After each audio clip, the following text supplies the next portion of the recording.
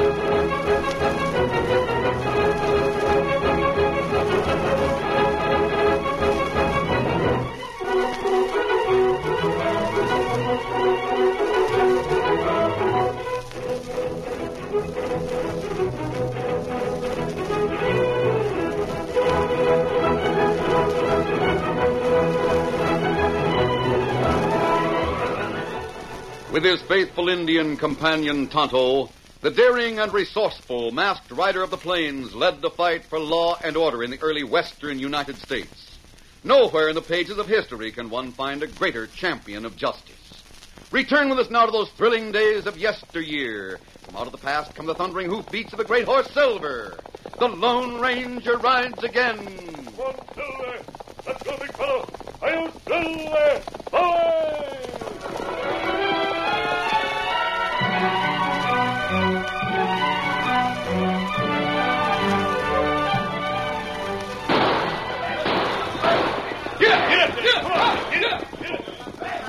The two men, their faces hidden by gaudy bandanas, had held up the bank in Dodgeville and escaped into the hills. That evening, Sheriff McDonald told the clamoring crowd, "They won't get away. They've got to be close by. All we know is they were dressed like dudes and wore the brightest bandanas ever made. Now then, we've got to find these crooks and the cash they stole."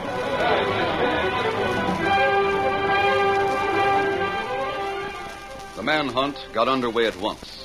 The sheriff's men rode far and wide, little suspecting that the thieves had doubled back to Dodgeville with their loot. They were among the crowd that night when a crowd gathered to listen to Obidiah Jenkins. And this famous old Indian looked at me with tears in his eyes as he lay dying. He told me that I'd saved his whole nation. So the chief repaid me by giving Jenkins me was a lovable old rogue who had traveled the West for many years peddling his cure-all. He stood on a torch-lit platform in the center of a clearing at the edge of town. Now, my friends, before I introduce my famous Jenkins Indian Herb and Root Cure, before I introduce you to my liquid jump-up, I'll prove what I said is true by introducing the chief's daughter. Here she is, Princess Eyes like a lovely fawn. But me, I call her Ruth. The princess is going to entertain you with tribal chants and a little soft. As Obidiah Jenkins continued his florid introduction of the lovely Ruth from the platform he'd erected at the roadside, two figures left the medicine wagon drawn up in a dark grove nearby. They were Moll Conrad and Joe Russell, the bank robbers. Let's get good under the bags. Now let's sneak into the crowd and get into town with them. They don't know us there, not in these clothes. What happened to that other I bandana? don't know. Must be in the pocket of one of the suits. But never mind that. Let's get out of here. I hate leaving that much money in that wagon overnight. The wagon will be here 2 days. The money's safer there than it'll be in the woods the way that posse's searching.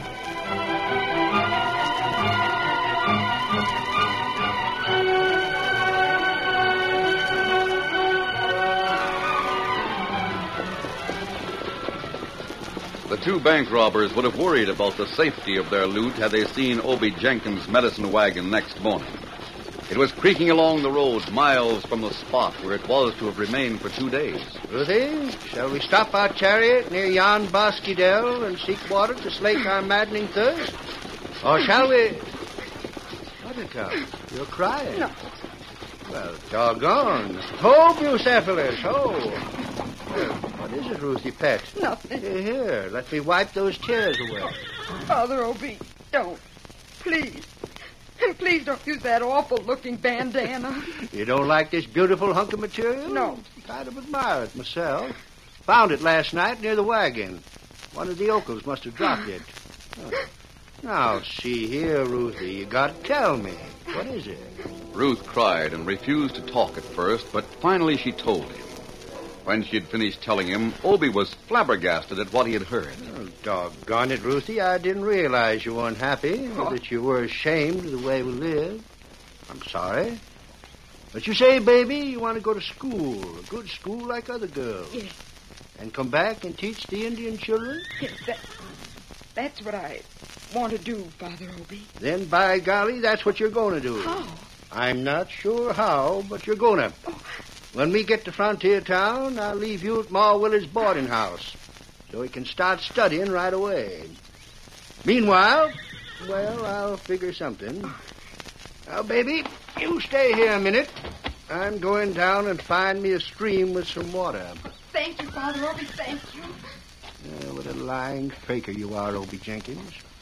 Going to send her to school, are you? How? Did you ever make a real honest dollar in your life? Well, yes, there was that time. No, guess you couldn't count on that. See, you never did. Of course, you could marry that widow in Carson City, and but that wouldn't be honest either. Got to keep this on the up and up, because it's for Ruthie, that's why. Now, let's see. You could look for gold someplace. It's one way. But then if you found it, you'd have to bend over for it, and your back's not in good condition.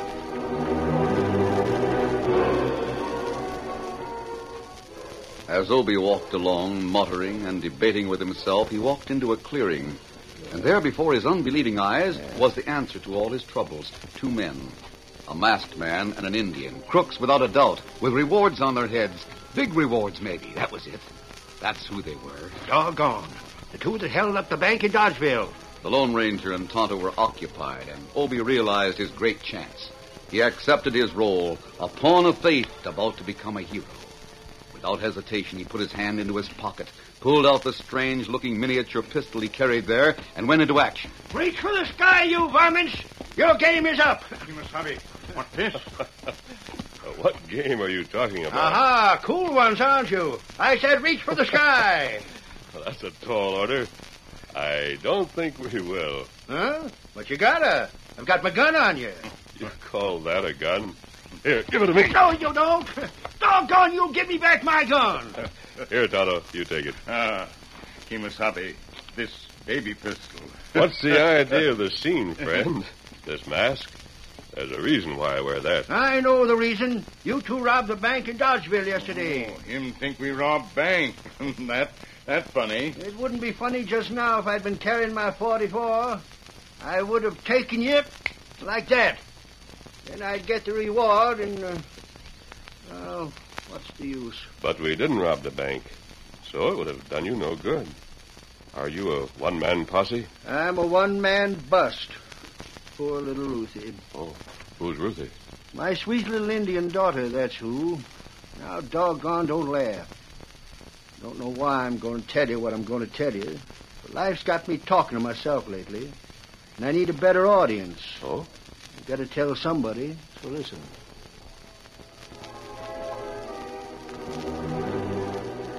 The Lone Ranger and Tonto listened as Obie related the story of Ruth and himself. You see, when her mother died, her father, he was an Indian too. Well, he came along with me, helping me sell my urban root cure. He used to drink it himself. I think that's what killed him. Anyway, he up and died on a summer morning 2 years later. So there I was with a sweet little papoose.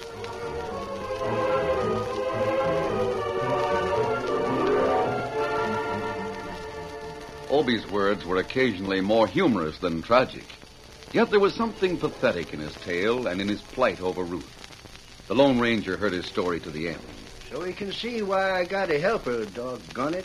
Yes, but I think your chances might be better if you remained in Frontier Town and went to work. Oh. Instead of searching for bank robbers with a slingshot. Well, maybe you're right about that last part. And the first part, too.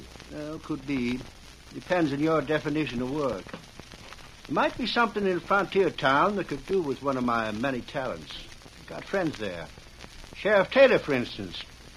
Know him so well, he won't play cards with me. And me and Judge Brennan used to be close in rock and ride during the cold spell. Of course, that was in the old days when the judge was dispensing justice with a water chaser. Trouble is, Taylor and Brennan might agree with you on that work angle and... Well, doggone, imagine that. The two of them up and walk out on me. Better get on to Frontier Town, Jenkins. Come on, Silver. Get up, Scout.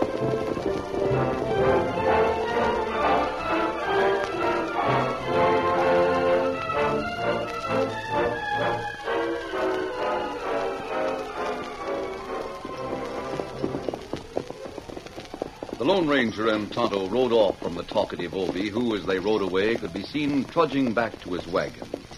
The masked man and his Indian companion were heading toward Frontier Town also, but there had been no reason to tell Obidiah Jenkins this. Jenkins is a likable sort of charlatan, Tonto. But his feeling for that daughter of his is sincere. Sound like her fine girl. Her want teach Indian children. That good? Yes, it's a wonderful ambition, Tonto. They need it so badly.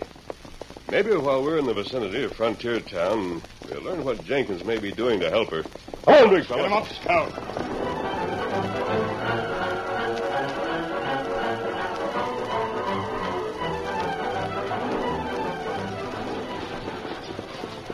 And Obi, back with Ruth and starting off again in his ancient wagon, began to form new ideas of how he could help here. Get up, you cephalus. Yes, Ruthie, the masked man gave me an idea. Work. That's what he said. First time I ever heard the word without shivering.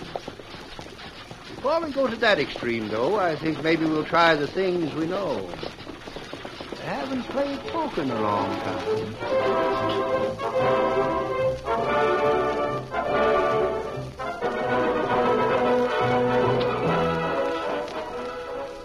Obi arrived in Frontier Town that evening and turned Ruth over to Ma Willard. The woman and the girl took to each other on sight. Obi, not waiting to pay his respects to Judge Brennan, went down to the Silver Dollar Cafe to look up old friends. It was hours later when Obi, deep in the poker game, looked up and saw Sheriff Taylor and one of his deputies eyeing him from the door. There was a strange light in the eyes of the sheriff as he came toward the table. Sheriff Taylor and a deputy. Stars sure are coming out early tonight, aren't they? Hello, Obi. Better throw in your cards. Hi, Sheriff. What do you mean, throw in my card? Just what I say. You're under arrest.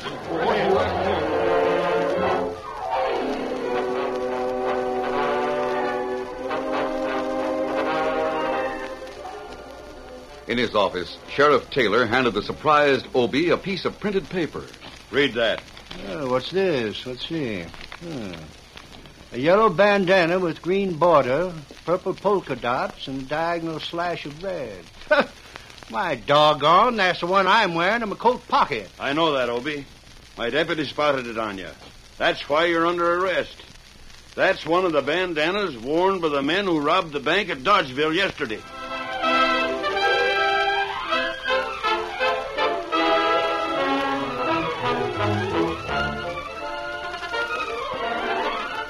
The curtain falls on the first act of our Lone Ranger story.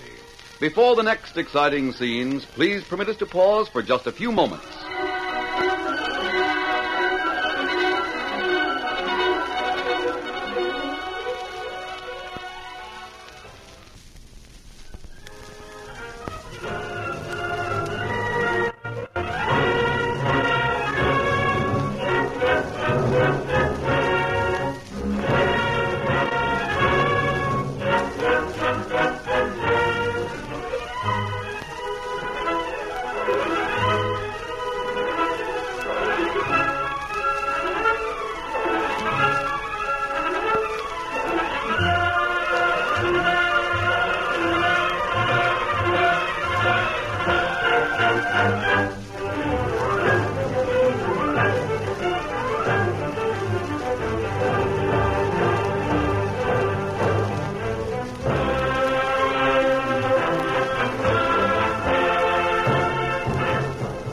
Now to continue our story. Obidiah Jenkins was in the jailhouse, and his plight was known to everyone in Frontier Town, it seemed. That is how Maul Conrad and Joe Russell, the bandits, learned where their quarry might be found. Figured right, Russ. He's in town all right.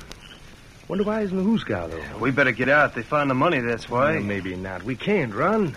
Guys like Jenkins go to the Hoosgow all the time. Yeah, but where does that leave us? Looking for the wagon or waiting to see what's going on. Let's find out which before we do anything. When the Lone Ranger heard from Tonto that Obie Jenkins had been arrested, he went into Frontier Town at once. His earlier concern for the man prompted this. Sheriff Taylor, always surprised when the mysterious masked man appeared on the scene, reacted once more as he always did. Loath to give information when the Lone Ranger entered his office by a back door, he soon found himself giving sympathetic ear to Obie's plea, but it was to the masked man that Obie addressed most of his words. Don't know what you're doing here, stranger, but if you got more sense than this sheriff, you're welcome. Now, do I impress you as a kind of oaf who'd leave $100,000 in the wagon? A smart crook might do just that. Well, if I was a crook, and I'm not, I wouldn't be that smart. And I'm not that dumb that I'd go around wearing my bandana like a badge. I thought it was going to identify me as a robber. You admit you wanted money to send your foster daughter to school, don't you? Sure, and I still want it. The masked man here can tell you when I first wanted it. That's when I tried to hold him for the same robbery you're holding me. That's right, Sheriff. Jenkins, I want you to tell me the truth for your daughter's sake. Were you mixed up in the robbery in any way? That too, Brute? What's the use? Course I wasn't. Take me to the... Hey, now where are you going? Sheriff, I'd like to speak with you alone over here. Sheriff, I think this man is innocent. And if it's possible, I'm going to prove it. I'll have Tonto get Judge Brennan. I want you to join him. I'll be waiting for you at my camp, and the three of us can...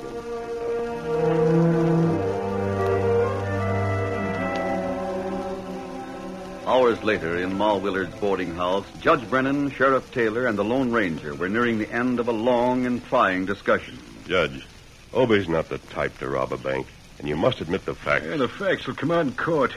I'll admit to nothing but the evidence, now lay off me. Judge, I arrested him, and in spite of the evidence I uncovered, I'd swear he isn't guilty. I think we all feel the same way. Hey, look, leave me out of this and do your swearing together. We're not asking you to subvert the law, Judge Brennan. What we suggest is legal. Show me the book and chapter. All right, we can't.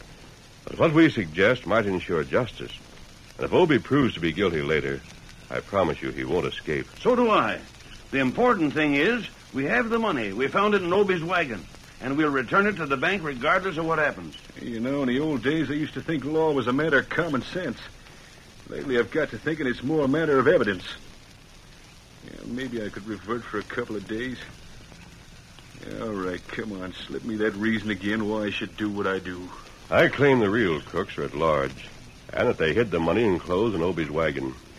Now, if Obie is held for this robbery tomorrow, they'll know we have the money and they'll leave town. If they think the money is still in the wagon, they might make an attempt to get it back.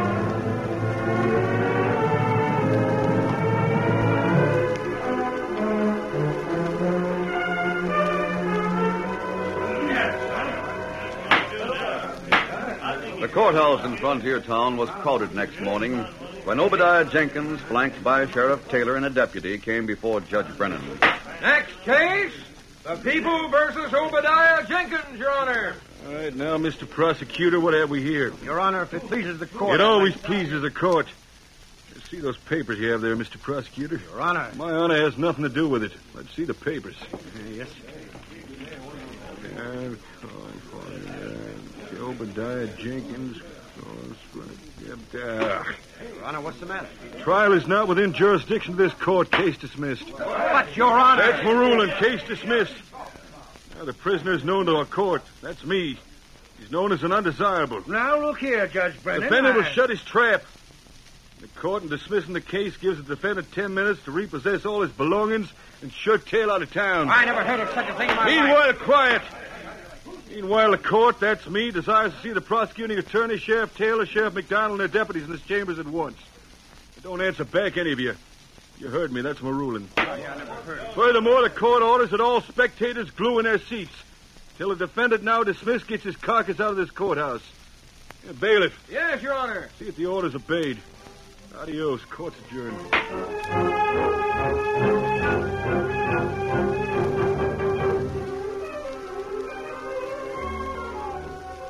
10 minutes later, the two crooks, Moll Conrad and Joe Russell, watched from the edge of town as Obidiah Jenkins and his rickety wagon creaked onto the Overland Trail. There he goes, Russ. We go after him right away? Wait till he gets out of town. That horse of his is near dead. Give him a few miles, then we'll take after him.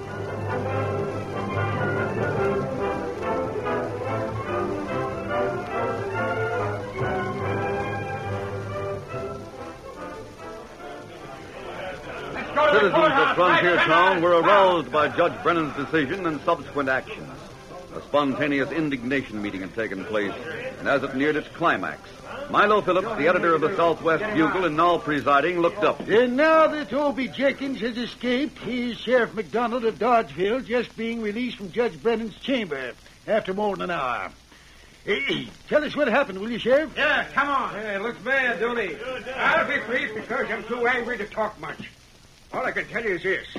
Judge Brennan freed the man who helped rob our bank in Dodgeville, then purposely kept us from going after him. You mean Jenkins has escaped with the money? Well, no. Judge Brennan's got it. He's turned it over at the bank. He says he let Jenkins go because he wanted to see justice done. Hear that? Justice done. The only justice we'll get around here is when Brennan is fired. Yeah, fine justice when a judge parades his contempt for the law and the citizenry. Where's Sheriff Taylor, McDonald? Well, he went out the back way. He rode off somewhere. Never mind the talk. Let's get after Judge Brennan. Yeah, the courthouse. Right, running out of town on a rail. Make him resign. That's right. Come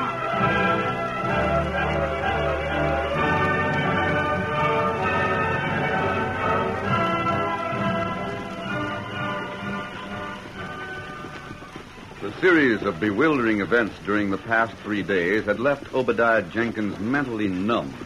As he rode along the trail miles out of Frontier Town, only two thoughts were in his mind. Judge Brennan had freed him, but in freeing him, he had sent Obie off without permitting him to see his beloved Ruthie. Engrossed in his thoughts of the daughter he had left behind, Obie paid no heed to the sound of the horses overtaking him until they thundered up and in front of the trudging Giuseppe. Ho, ho, ho, pull over there, you old crocodile. Come on, get down off that wagon. Oh, there. Oh. Is that a gun? Never mind, I see it is.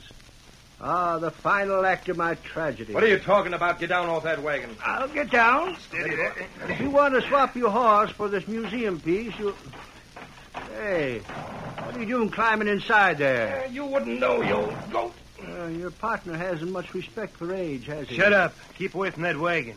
You wouldn't be looking for $100,000, some dude clothes, and a couple of bandanas, would you? What'd you say? Hey, Maul, you hear that? Yeah, I heard it. You found that money. Where is it? I don't know where it is. Now, say, keep your hands off my person. Or you'll what? You don't want another bang in the face? Tell us. Where'd you put the money?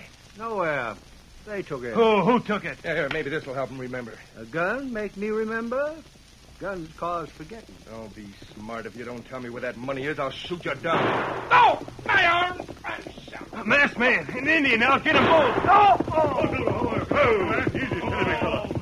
So you're the two we're after, huh? Get up off the ground and get into that wagon. Where in heaven did you come from? You couldn't have come from anywhere else. You hear order. Get in wagon. You two, Obie. We're going back to Frontier Town. You'll save time if you carry Bucephalus.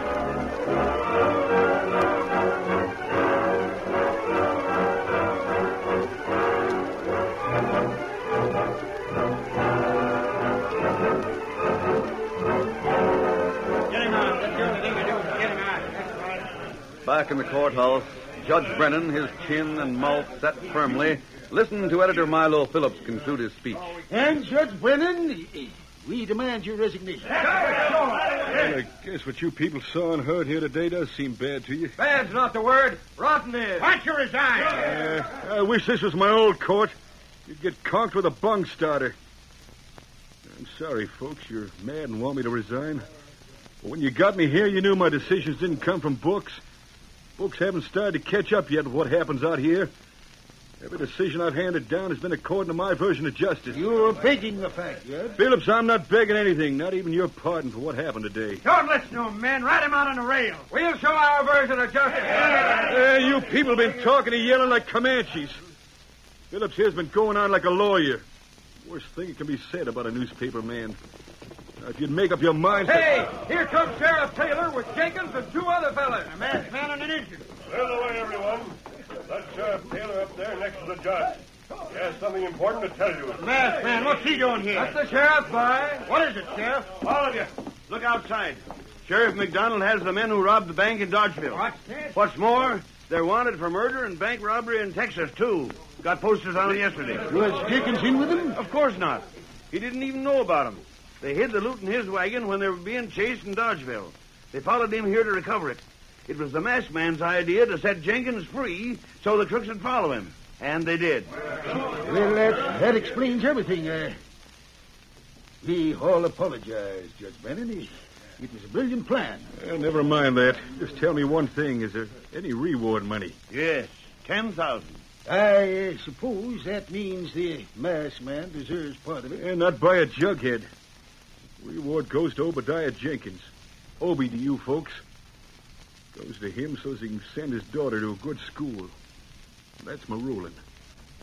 Anyone want to argue the point? Yes, but what about the masked man? It was his idea. He wouldn't take it. He's the Lone Ranger.